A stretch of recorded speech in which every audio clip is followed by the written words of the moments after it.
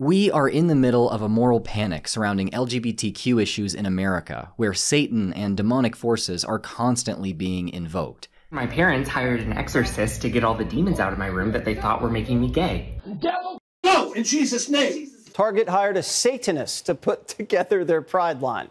See, open Satanists, guys, that's what we're gonna get up against, is open Satanists like her.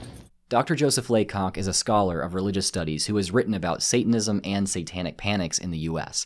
He agreed to join me to discuss our current moral panic. I have a Master's of Theological Studies from Harvard Divinity School, and I have a PhD from Boston University. And I study American religion, the history of religion in America, and I study new religious movements, which are those religions that are kind of stigmatized by the public or seen as somehow marginalized or alternative or deviant. And I am an editor for Nova Religio, which is one of the top journals for that field. So my book Dangerous Games is about the moral panic over Dungeons and Dragons and other role-playing games in the 1980s. It goes through kind of the history of role-playing games and the panic about it. And it also just asks the question, why of all the things that conservative Christians could have been upset about in the 80s, did they focus so much on a game that was played by basically nerdy boys, right, at that time? And one of the kind of conclusions is that in a lot of ways, religion functions kind of like a massive fantasy role-playing game. And I think at least some of the people making this claim that this is a satanic, cultish game realized that connection. And it was in some ways a defense mechanism, right? It was not, my religion isn't a fantasy role-playing game, your game is a religion. And that kind of helps, pushes those thoughts down. So I think that's at least part of what was happening there with that panic.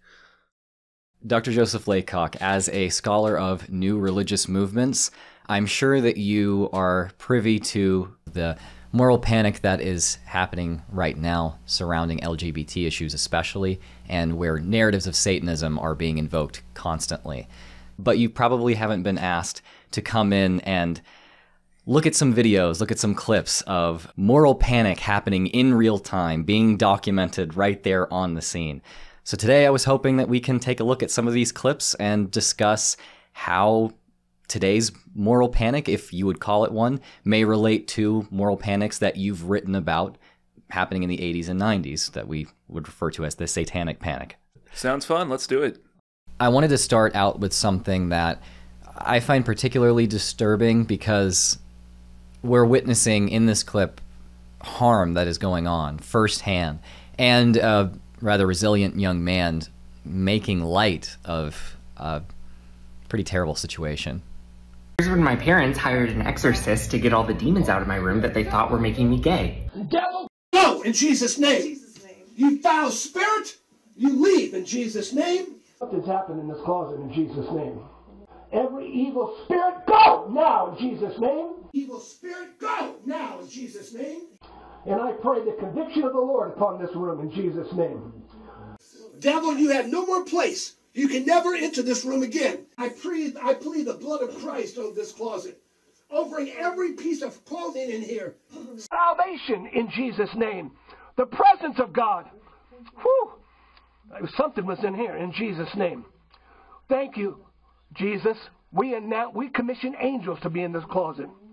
I anoint this oil represents the oil of the Holy Spirit, and we anoint this bed in the name of Jesus, that every person that touches this bed shall be saved. Yes, Father. In Jesus' name. In Jesus' name. In your name. Whew. In Jesus' name. I feel that. That's the Holy Ghost giving us direction. Hallelujah. Thank you, Jesus. Thank you, Jesus. I would say this other side's had just as much shenanigans. Now, the person who uploaded this said that his parents were going and exercising his room because they thought that demonic forces were making him gay. Is this a scene that you would have seen in the 80s and 90s, or were exorcisms of young men's rooms related more to heavy metal and D&D and things like that? Was sexuality an element then? You know, that's interesting. I am not aware of people trying to address homosexuality through exorcism in the 80s and 70s. You know, I wrote an article about a boy who was accidentally killed at his church because he was a gay teen, and they basically held him in a bear hug until they did permanent damage and they couldn't resuscitate him. And when he began to vomit, they said, "Oh, it's working, right? We're starting the demons." So this is a very serious problem right now. But I'm not aware that this was so common in the 70s and 80s, and I don't know why, but it may be because in the 70s and 80s, if your child came out as gay and you didn't like it, you could still frame this as a medical issue, right? You could still put this in a medical register of we need a doctor. Now, if you go see a doctor, they're more likely to say, well, here's a pamphlet about how to accept your gay son or something like this.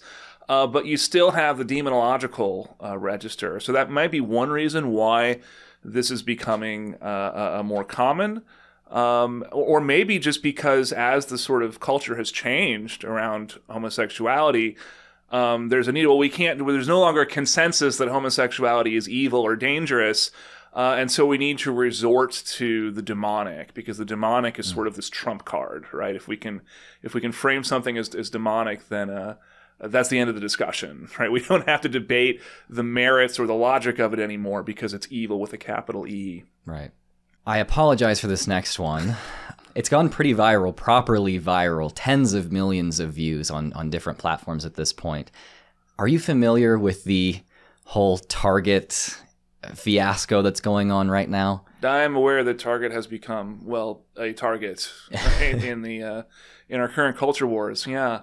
So for people who are uninitiated into this, which I doubt there are any that wouldn't be familiar with this at this point, there was a queer artist who designed several things that Target began to sell in Pride displays during Pride Month, the month of June here in the US. There were plenty of people who were not okay with Pride displays being there in the first place, but they were especially not okay with the fact that the artist had discussed Satanism or had sold things that had to do with satanic narratives.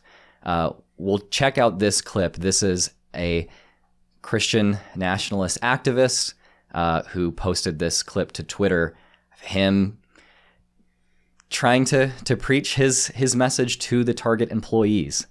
Hey, do you guys support the satanic pride propaganda? Yeah, both. You support it? Satan and pride. You support Satan? Mm-hmm. What's God gonna think of that? I don't believe in God. Wow. So you Did think you need help with something? you support the propaganda that's targeting the kids?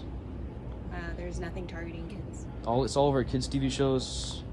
It's all over. They're targeting the kids. Kids can choose to wear whatever they want. Do you support the sexualization of kids through pride propaganda by corporate? Sir, is there something that we can help you with? I'm just asking people questions. What about you, sir? Do you I'm support not this? answering any questions, but if you're here to cause any disturbance in the store, I'm just asking questions. Do you work for the Target? Do you work for Target? I do actually. Where's your name tag?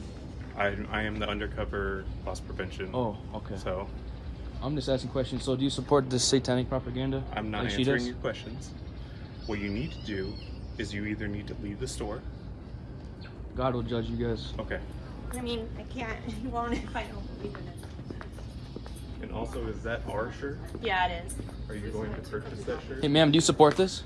What did I just say? You support pride propaganda? Please stop. Whoa, I'm buying this. I need you to. Whoa, let you go, just said you're ma'am. not buying it. I'm gonna buy it and burn it. Okay, that's your choice. You can totally do that.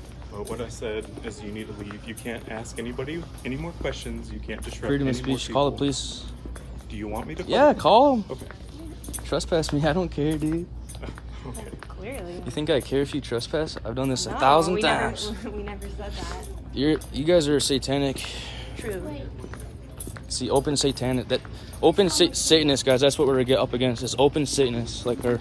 I'm just anti anyone. Hey, excuse me, ma'am. Do you support pride? No, you can't disrupt any more guests. You need to leave. Sorry, no. Sir, do you support the satanic pride propaganda? Sir? He doesn't. No, he just doesn't care to talk to someone who's so hateful and judgmental. To be honest, I'm quite happy. Hey, excuse me. Do you guys support this? They do. Do you guys support the propaganda? Yeah. You do? Yeah. So you can It's please satanic, man. please ignore it. Do you know what the real rainbow stands for? All right. Now, when I see this, it makes me wonder if in the 1980s and 90s, if someone went into a store and said, D&D is satanic. Do you support Satan?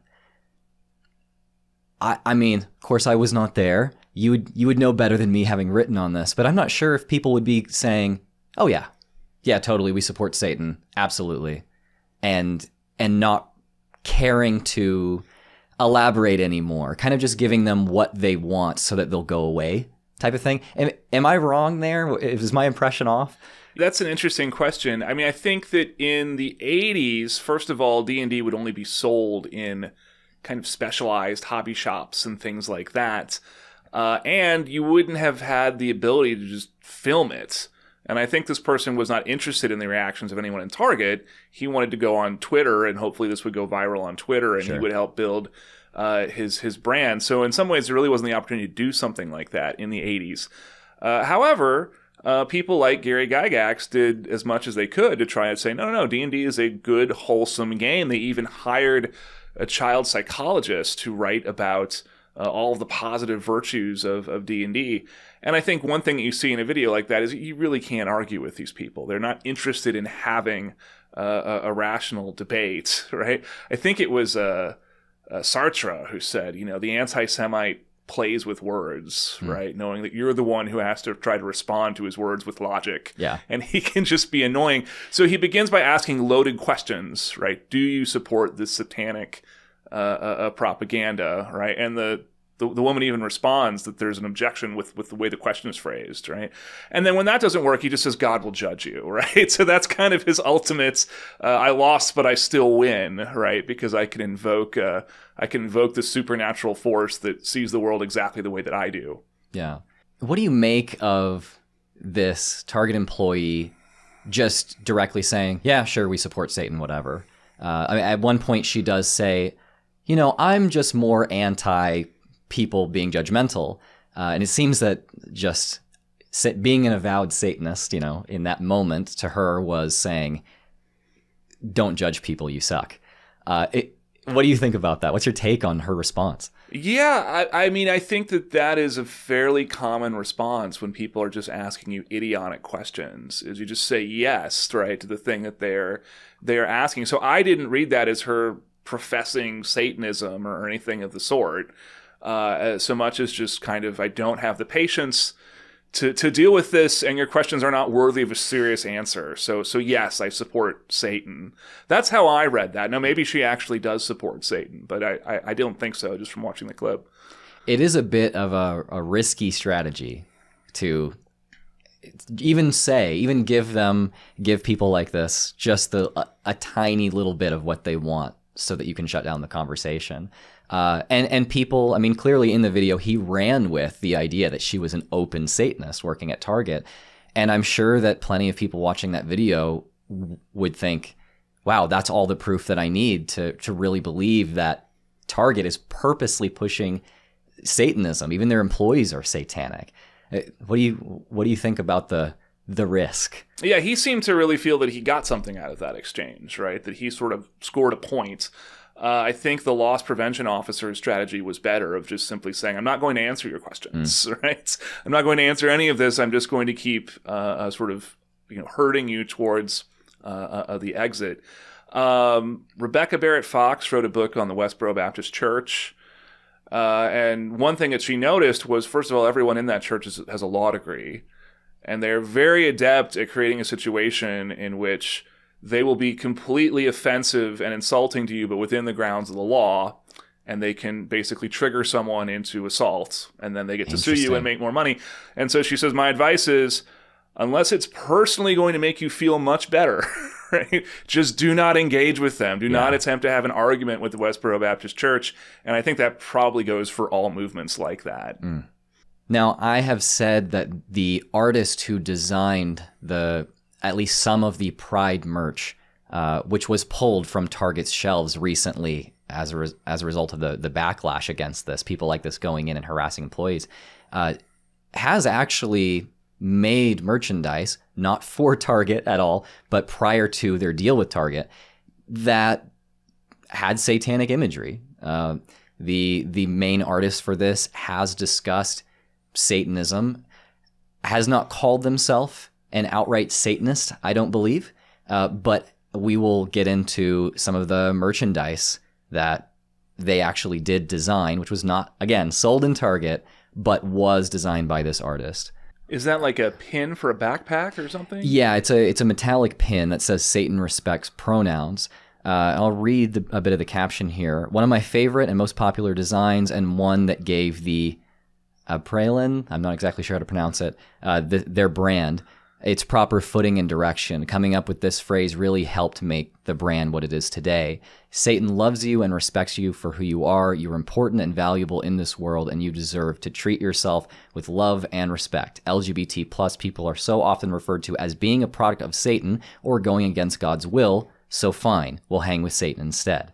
Satanists don't actually believe in Satan. He is merely used as a symbol of passion, pride, and liberty. He means to you what you need him to mean. So for me, Satan is hope.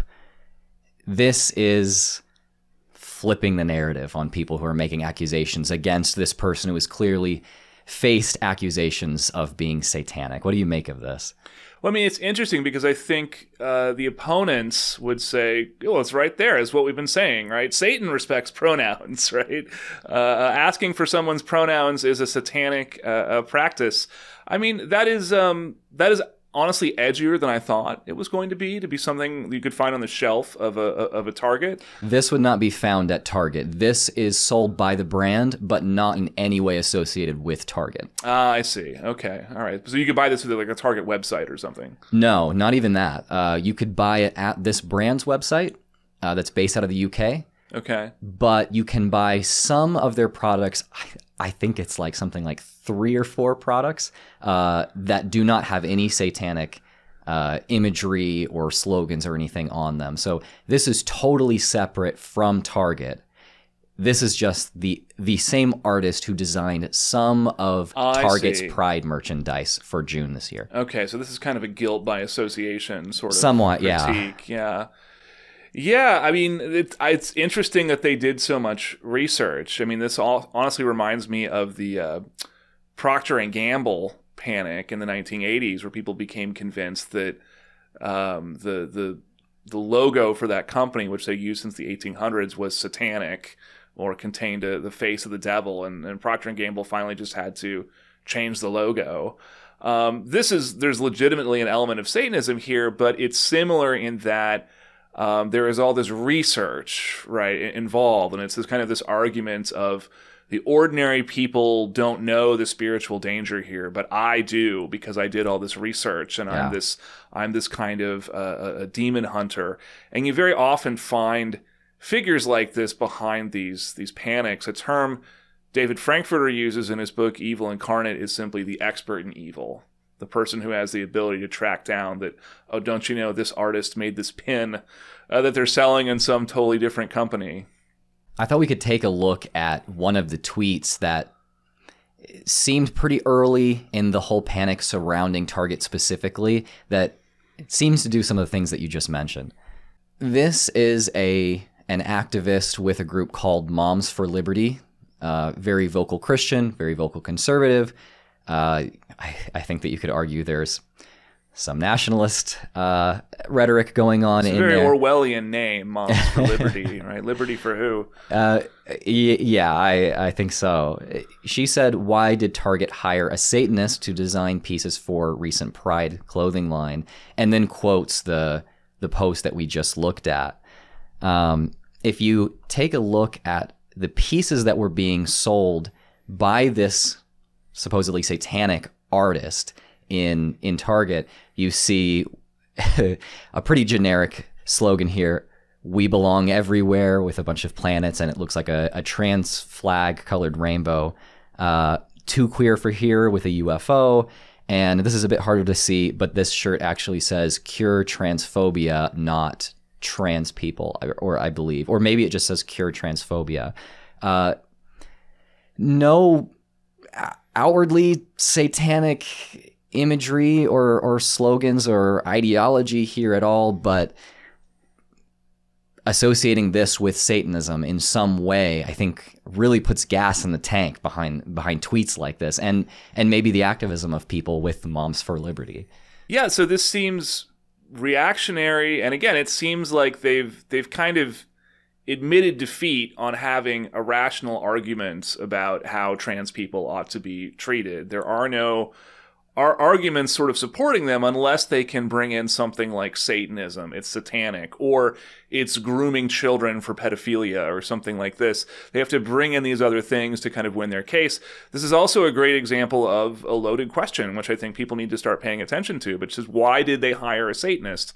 They didn't hire a Satanist, they hired an artist, right? So you're sort of asserting your claims in the form of a question. This is something that when I do seminars with my students, I really try to get everyone to stop doing and to notice when someone is doing it. It's not necessarily ill-intentioned, but it makes it hard to get to the truth of things if we're asking loaded questions. Now, I've scrolled down a little bit here, and this activist has tweeted a bit more about some of these products that are not, by the way, sold in Target, I believe. Captions like "trans witches for abortion" and "join our gay cult." She says, definitely not trying to use designs and art to groom, manipulate, and control kids.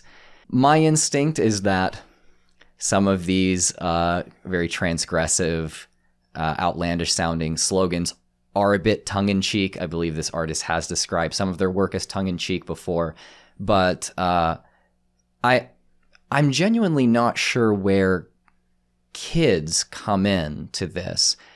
This apparel is not branded for children. I don't believe you can even get these things in children's sizes.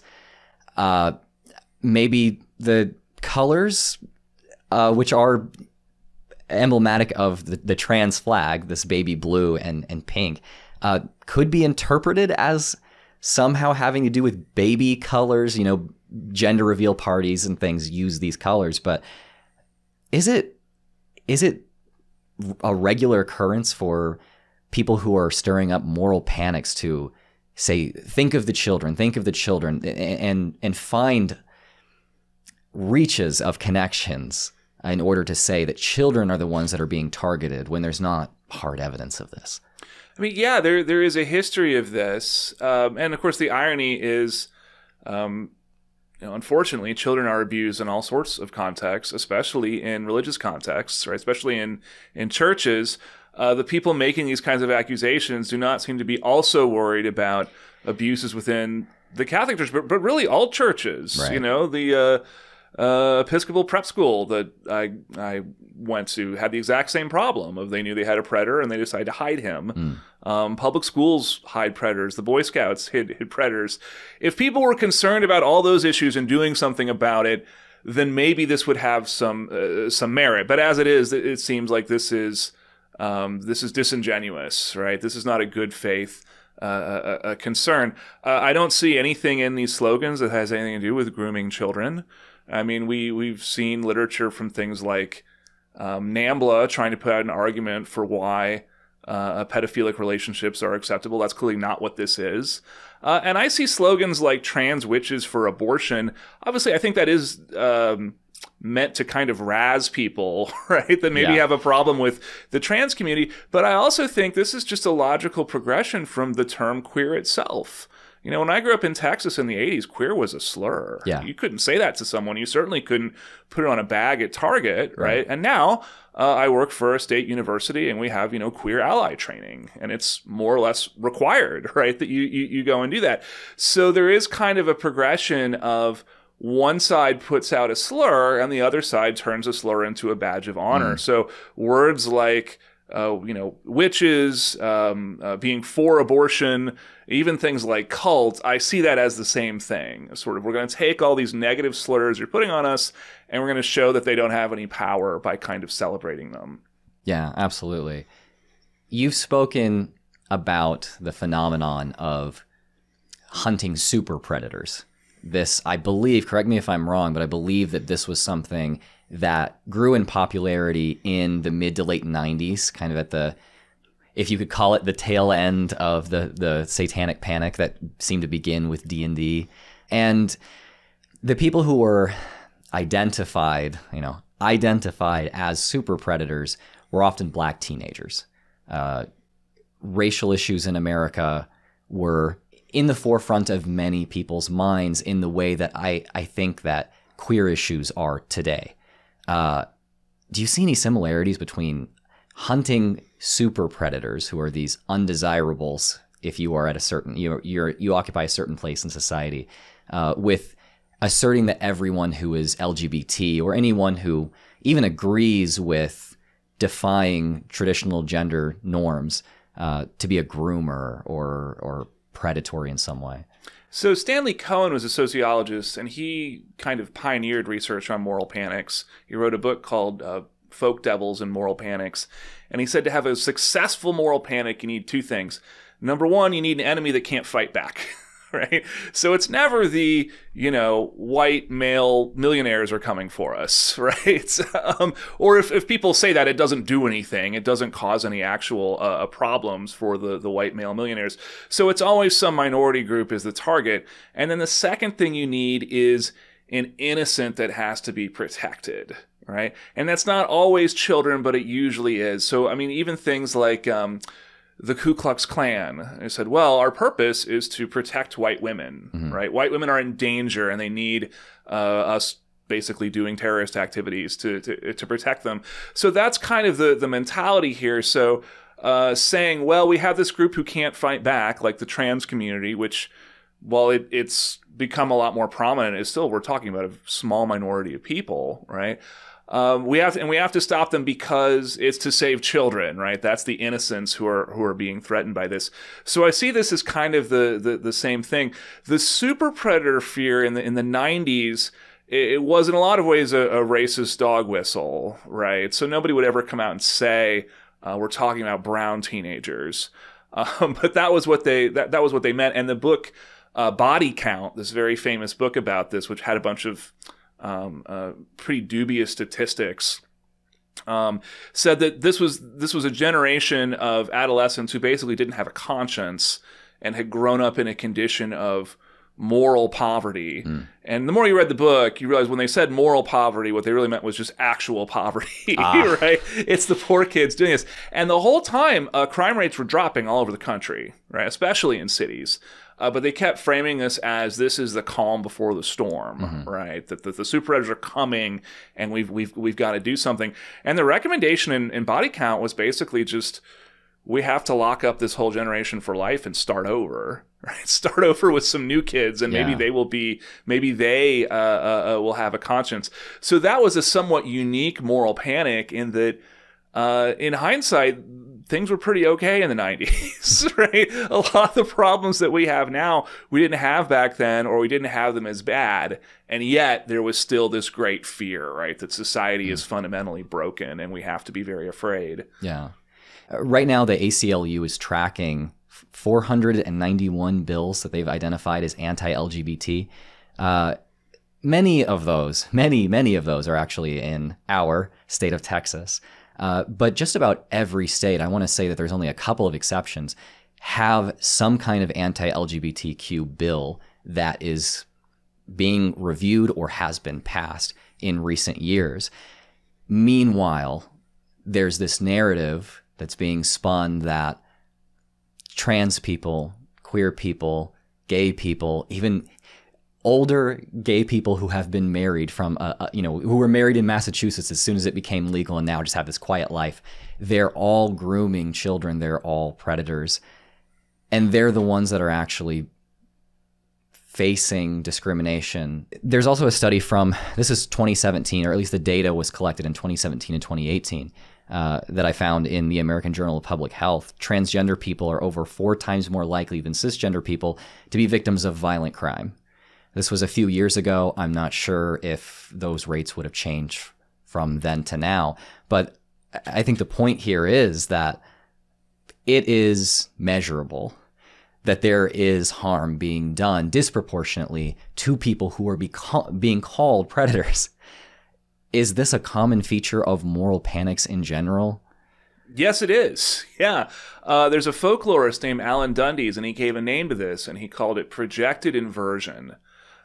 So projected inversion is you want to do something to this group of people, and you accuse them of doing to you the thing that you want to do to them. So the classic example that he uses is in Nazi Germany. If you ask the state, why are Jews enemies of the state? They would say, because Jews believe that they're the master race and they want to take over the world. Well, for most historians, they would say that was the goal of the Third Reich. Yeah. You believe you're the master race, you want to take over the world. You've projected that onto this group, and you've used that to tell yourself this story where you're defending yourself against this powerful threat, and at the same time, you know, we got to pick the Jews because a different group of people would be able to resist us, right? And we wouldn't be able to get away with it. We wouldn't get the political points. So I see that happening here, and it's somewhat regrettable that everything eventually gets related to Nazis at some points. I don't mean to do that, but this idea of projected inversion, I think, is exactly what's happening here. You're taking a group that is very oppressed, very much marginalized and in danger, and you're saying this is not just a threat to us, but a great threat, right? This is this huge problem that daily Americans have to deal with every day, the existence of trans people. And I don't think historians will look back on this very kindly. You've spoken about how when there's rapid change in society, whether it's political or cultural change, these moral panics tend to be stirred up a lot. I tend to think that this hunting of super predators, being mostly black teenagers, would have been somewhat motivated by the fact that a lot of older, white, conservative Christian parents probably saw their kids watching NWA videos on MTV in the late 80s, early 90s, right? They're seeing black culture become so mainstream that it's on the TV when you're flipping through the channels. Now, it is... When I was a kid, at least, which was not very long ago, seeing queer people on TV having their own shows, there being queer characters in TV shows, wasn't really happening. If this did happen, there was one person, one TV show, one character that you could point to. You know, I heard that Ellen DeGeneres might like women, but today it's much more prevalent. If you're flipping through, just primetime TV, you might see a queer character.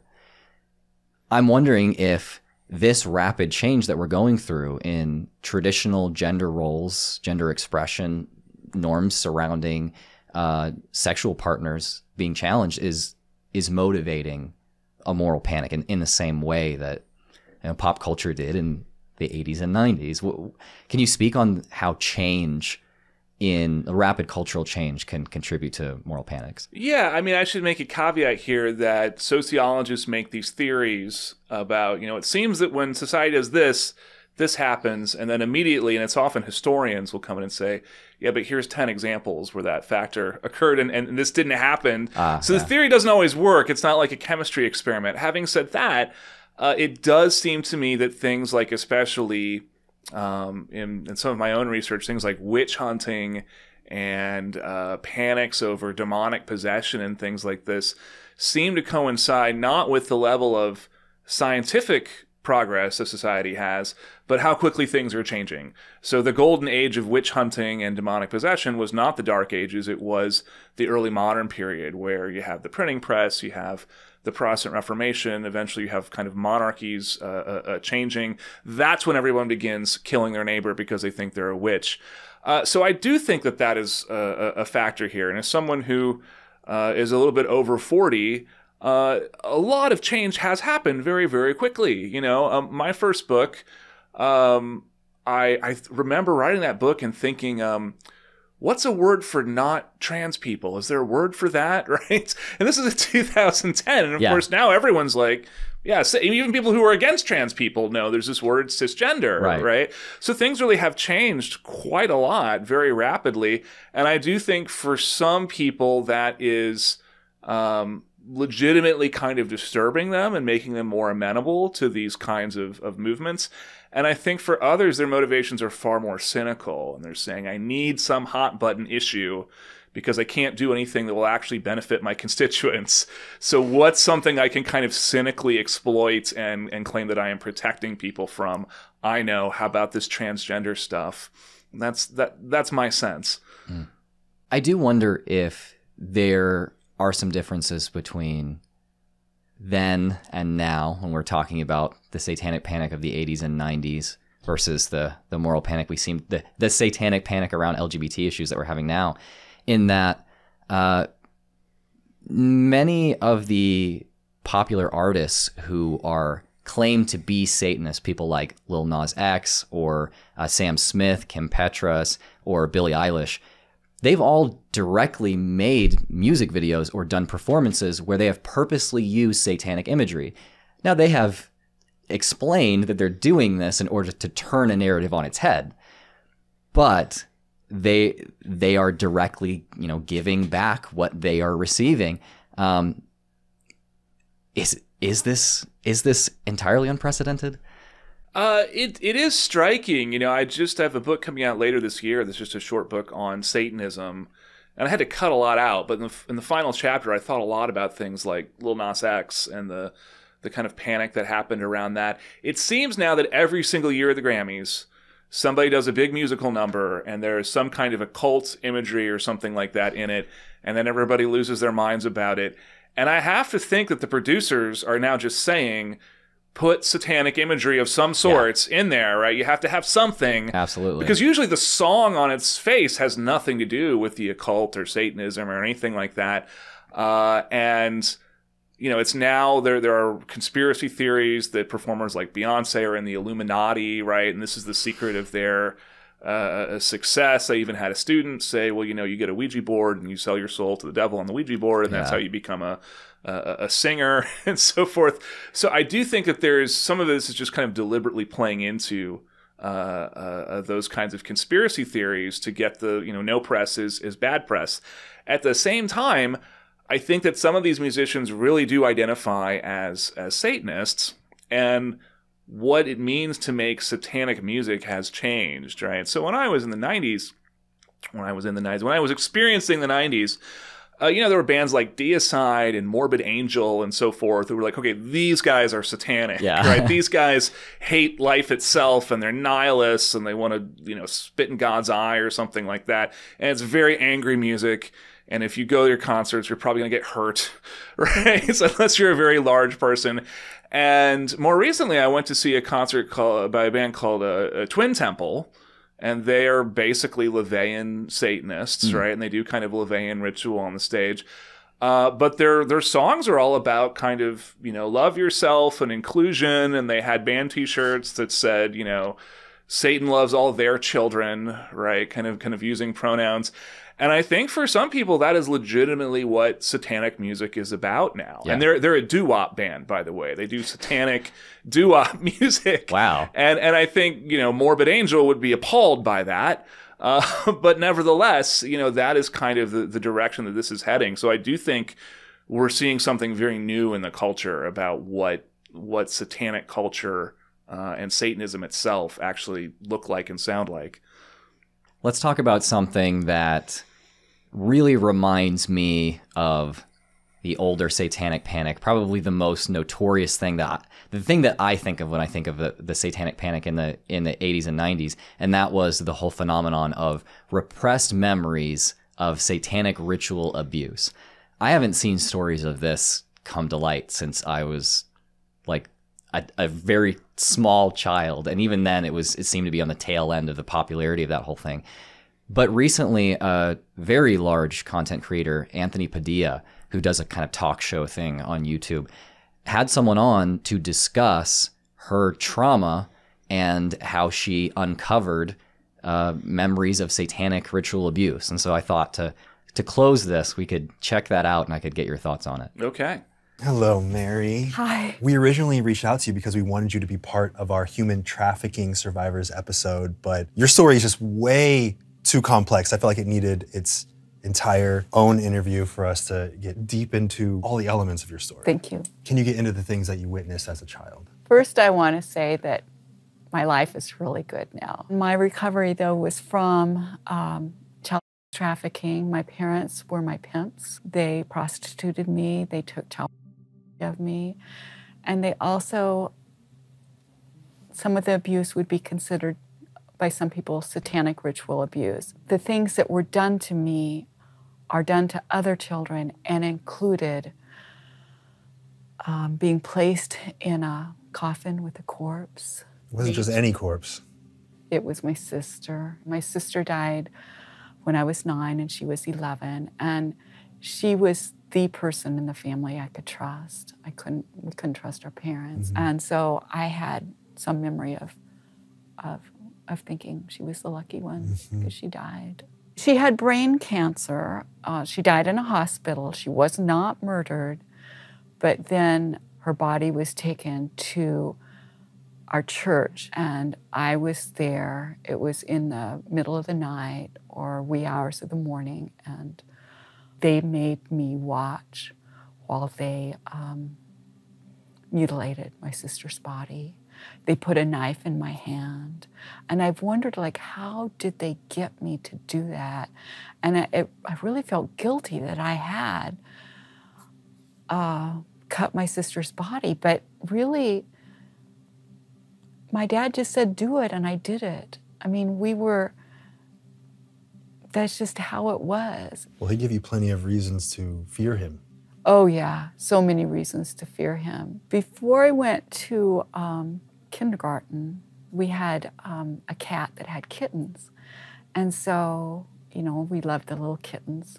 And they made us stand at the side of the house while they, in a ritualistic way, killed our kittens. They threw the kitten at the house, and they had water there to drown kittens. I mean, these were several different kittens, but we had to stand for a long time watching our kittens die.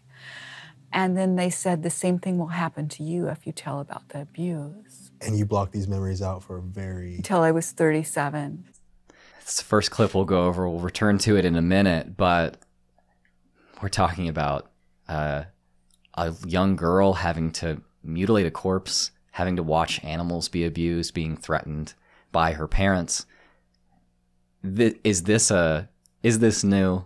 Is this something that was kind of commonly claimed in the Satanic Panic of the 80s and 90s? Yeah, this goes back to Freud, right? To Sigmund Freud doing psychoanalysis, but he was treating women who had hysteria, diagnosed with hysteria, which was basically just you're acting in ways that men find annoying, right? And you know, he said, well, if we just talk to these women, they will get better. And he did find that some of them had experienced sexual abuse growing up. And he said, okay, this is it. Hysteria is caused by sexual abuse. Except some of them had not been sexually abused. So then he said, well, maybe you've repressed it, right? Is it possible you've repressed this memory of sexual abuse? And but then when he started pressuring them, some of them began saying things like, yeah, actually, I'm remembering now. I was sexually abused, and my father was a cannibal, and he worshipped Satan. And Freud said, oh, no, I'm giving you these crazy ideas. And he recanted of this, right? He said, you know, this is not really true. These repressed memories are not real. They are fantasies. However, he would still say the fantasies are significant, right? So he said, if you believe that you were locked in a coffin with your sister, this actually is interesting. This says something about your relationship with your sister. What happened leading up to the Satanic Panic is some people said, no, Freud was right the first time, right? Freud was right when he said everyone has these repressed memories. And so this led to this diagnosis of multiple personality disorder, which today is called dissociative identity disorder. And some of the cases that really got famous, things like Sybil, and there's a book called Three Faces of Eve. These are very dubious cases, and people who've looked at them have said there's a lot of evidence that this was a psychiatrist kind of leading people to perform this way. But they became movies. People watched the movies, and they began saying, oh, I think I have this too. And the other thing that happened was in the 70s, psychiatry went through this really radical paradigm shift from Freudian psychiatry, which is sit on the couch, tell me about your mother, to I have a checklist and I have a prescription pad, right? You will go through the checklist. I'll give you a prescription. Come back next week. We'll do another checklist. We'll tweak the prescription. So there was a whole generation of psychiatrists trained to talk to people about their childhood, and their training was suddenly obsolete. But there was a loophole, which was the DSM had a listing for dissociative disorders, which were still said to be caused by trauma. So if you diagnose your patient with a dissociative disorder, you can still put them back on the couch and say, let's talk about your trauma. So dissociative disorders became a much more popular diagnosis at that time period for that reason. And this dovetailed with the Satanic Panic. So in the 80s, all these people were being diagnosed with multiple personality disorder, and some of their personalities were satanic cultists. This had been caused by satanic cultists. A lot of those people went on to sue their psychiatrists later. That part of the story has kind of been forgotten. And Richard Knoll is a historian of psychiatry, and he actually spoke at a conference on satanic ritual abuse. And he said, I think a lot of this is not real, that these are not memories, but kind of images created through the therapist kind of leading and suggesting things to the patient. And also, frankly, things like images from horror movies and so forth that are showing up. And he said that at that conference, after he gave that talk, 4 medical professionals approached him at various times in elevators and things and just said, I know you're a Satanist, and I know that you're here to spread misinformation. Yeah. So watching this does disturb me, because I feel like, especially with the Satanic Panic, we're very bad at learning from our mistakes. And it seems like we have forgotten history, and now we are doomed to repeat it. All right, last clip here. Let's take a look at her description of how she uncovered these memories and see if it has any parallels with the things that you just discussed. Do you remember the moment when you first realized that you had these memories, that this part of your life that kind of seemed like a void in terms of your memories, they actually had all these colorful images attached to them? I was not the first one in my extended family to remember. So I had an aunt and 3 cousins with similar memories. And she talked to my parents. My parents had come to visit me, and I lived in the same city as my aunt. So I said, well, how did your visit go? And they said, oh, well, we think she's crazy. We're never going to see her again. They said she thinks she was sexually abused by her grandmother, by our, my father said by our grandmother. So when my parents left, I contacted my aunt and said, would you be willing to meet with me? So we met. She told me I had witnessed abuse. And when she said that, I knew it was true. There was a part of me that just went, yeah, that happened. And so then I went to, I was in counseling with my ex-husband. We were in marriage counseling at the time. And so I stayed with that same counselor, and she said, well, just journal, just write down anything you remember from your childhood, no matter how benign, just anything. And so I started doing that. I was just in my living room alone, sitting on the couch, and I was looking at the wall across from me, and I saw a man's hand holding a dog gruffly. And that was my first image. So I went to my counselor and I asked for hypnosis. She just had me go up the man's hand, and I could see it was my dad. What was it like, that moment, realizing that there was a part of your childhood that you would suppress? What was it like knowing that there was this whole new world to uncover, this horrifying world to uncover? You know what? One of the things that struck me the most is just, I loved my dad. I didn't want it to be true because of me, but I didn't want it to be true because of him. And I remember thinking, I would give every physical possession I have to be able to continue to have a relationship with my father. But I had young children, and that was just, I had to protect him. So I called him and told him about having seen the man's hand. That's the only memory I had. And he said, is this going to lead you to think I sexually abused you? I'm like, what? No, I don't think so. So he's the one who brought that up. He volunteered that information. And then he said, I guess this means I'll never see you again. And I'm like, I didn't see that either. After that first memory, that was, the soul memory, but then the next time I went to hypnosis, the memory of my sister's, mutilation of my sister's body came. And for some reason, and this shows how thrifty of a person I am, but the session wasn't over yet. And I'm like, well, we can keep going. And so another memory came, which was really upsetting. I started getting these memories just relentless. I mean, as I was falling asleep at night, I'd remember more. As I was waking up in the morning, just during the day, I'd have memories. When you first recovered these memories, many people did not believe you, and maybe they still don't believe you. They say that it's too far-fetched and ridiculous. That sounds like something you only see in movies or read about in books. It doesn't actually happen to people. And then they say that there's no way that you can repress a memory like that and then suddenly recover it. So you made a documentary, and one of your goals with that documentary was to sit down and have an honest conversation with the people who doubted you. There's even a foundation. What is it? The False Memory Foundation? Yes, False Memory Syndrome Foundation, yeah. And their whole idea is to paint this picture that people who recover memories of being abused in their later life are making it up. Yeah, I got to talk to the founder of the False Memory Syndrome Foundation on camera.